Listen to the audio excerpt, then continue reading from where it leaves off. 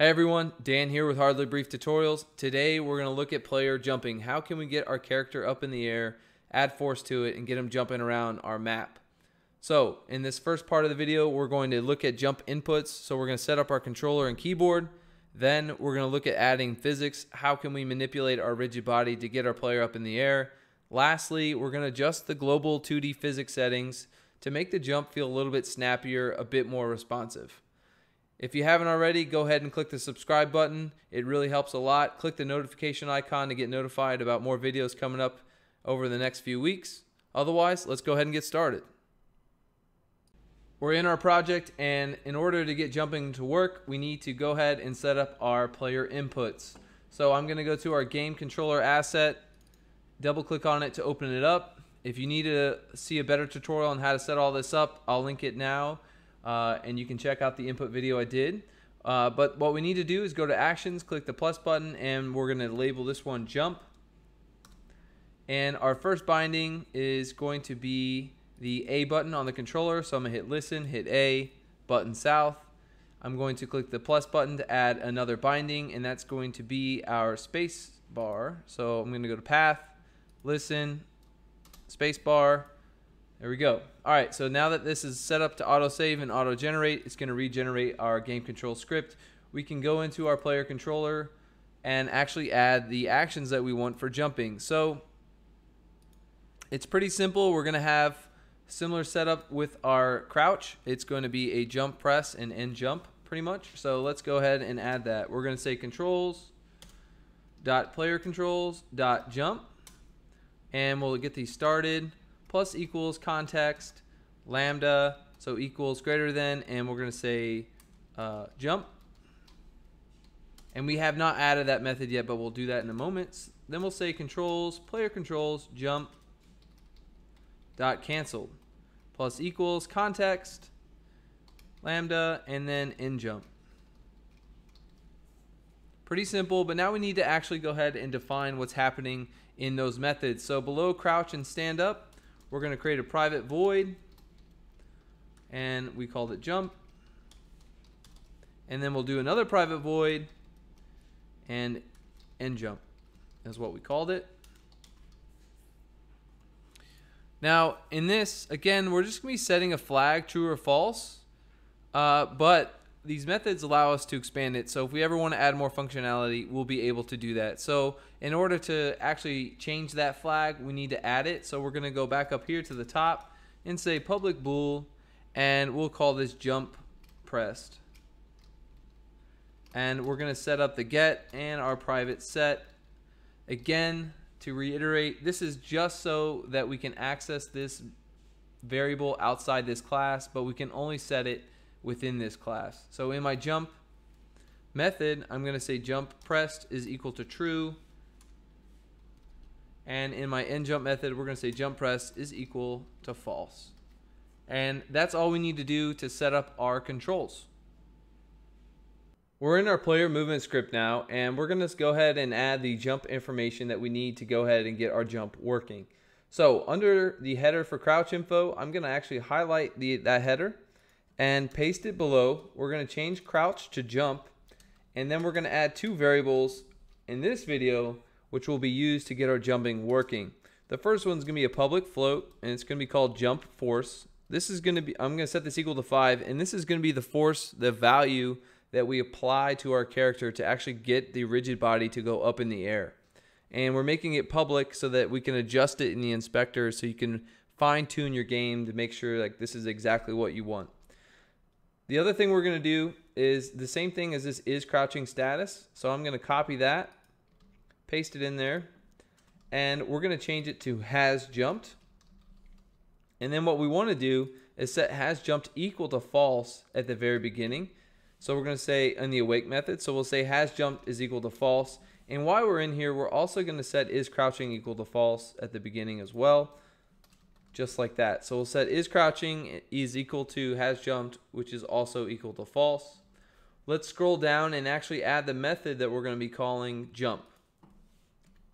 So in this method, this is where we're going to add our actual force to our rigid body, which will enable us to go up in the air. So we're going to say private void jump. And the first thing we want to do is check our player control script to see if we've actually pressed the jump button. So we'll go ahead and do the same thing we did with crouch and stand up and say if player controls dot jump pressed is true, then what? Well, we want to set that status flag has jumped equal to true because we know we've jumped. And then we want to add force to our rigid body. So if you remember in a couple videos ago, we actually cached our rigid body by getting the component rigid body 2D and storing it in the variable called rigid body. So I'm going to double click that, copy it, scroll back down, and in our if statement under the has jumped, we're going to say rigid body dot add force.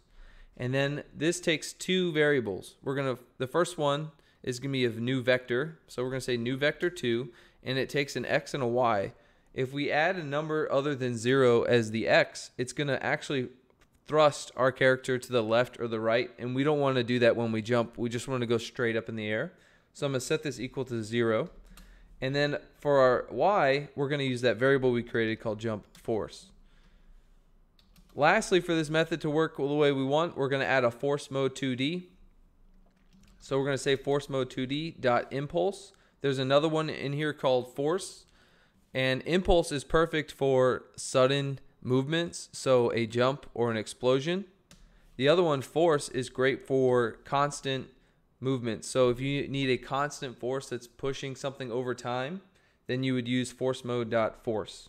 We need to write one more if statement, and we're going to place this if statement just above this one that we wrote, and this is going to actually set our flag, has jump flag, to false. So we're going to say if exclamation point player controls dot jumped pressed is false, then what do? Well, then we want to set our has jumped equals to false. So we're just resetting that status flag.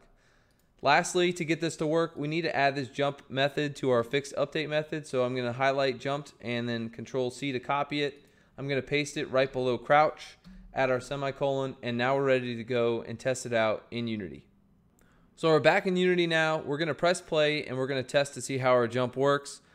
I hit the space bar. Our character flies way too far, right? So our initial instinct is let's go ahead and adjust our jump force back to 1 and see how that works. And you can see every time I hit the space bar, our player jumps up a little bit, a little hop, but it's at varying heights. And what's happening is that our space bar is continuously being pressed, and Unity, rightfully so, is just continuously adding that force of 1 or whatever your jump force is, and it's going to allow our player to continuously jump in the air. So if I hold down space bar, you'll see we just fly up into the air.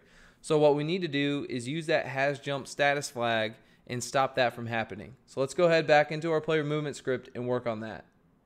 In the player movement script now, I'm in our jump method. I'm going to highlight the has jump status flag, and we're going to add it to the second if statement. So after player controls dot jump press is true, we're going to say and exclamation point has jumped is false. If that's the case, then we're going to go ahead and add our force and allow our player to jump. I'm going to Control S to save, and we'll jump back into Unity. Make sure your jump force is set back to 5. Press play, and I'm going to hit the space bar, and our character is going to jump. It's going to jump to the same height. I can hold down space bar like I am right now, and it's not making our character, or not allowing our character just to jump 1,000 times, which is the behavior that we want. One more thing I wanted to discuss in this video was the global physics settings that are for this project. So one thing to demonstrate, if I press play and our character jumps, it kind of seems a bit floaty, and this is more exaggerated if I change the jump force to, let's say, 15. Press play, and our character kind of just slowly floats down. It doesn't seem like, it's not snappy, and it's kind of hard to describe, but it just doesn't feel that responsive when you play. So one way to fix this is by increasing the amount of gravity that's applied to the character. It's going to make everything faster, but it's going to feel better. So in order to do that, we go to Edit, Project Settings, and at the very top for Physics 2D, you can see that gravity is currently set to negative 9.81. We're going to change this value to negative 50. So we're increasing it by a lot, but overall, it's going to feel a lot better. So let's go back into Unity. I'm going to change jump force to 15. Again, press play. Our character is going to kind of slam to the ground, which you probably just saw now. But when I press the space bar and hit A, it just feels overall better. We get a much snappier jump, feels like it's instantly happening and we're coming back to the ground. And that's how you can adjust some physics settings in Unity.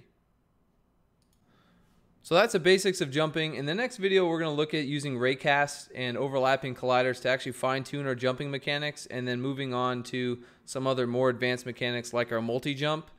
But hopefully you guys like the video. Please like and subscribe if you haven't already. It really helps a lot. Share the video if you can, and hit the notification icon so you get notified when the next video is released. Otherwise, you guys have a good day, and I'll talk to you guys next time.